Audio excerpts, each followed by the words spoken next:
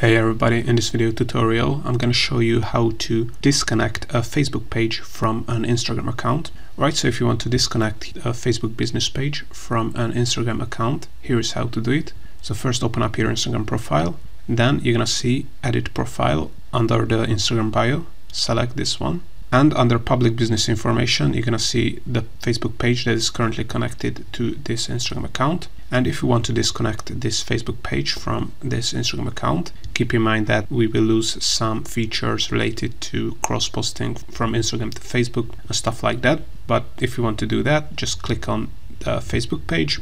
And before you would disconnect the Facebook page from the Instagram account, read this explanation from Instagram. And if you want, you can of course also change the Facebook page that is connected to the Instagram account. But if you're sure that you want to disconnect the Facebook page from the Instagram account, select disconnect page. And now as we can see, the Facebook page has been removed there from the connected Facebook page section here, so we can be sure that the Instagram account has been disconnected from the Facebook page.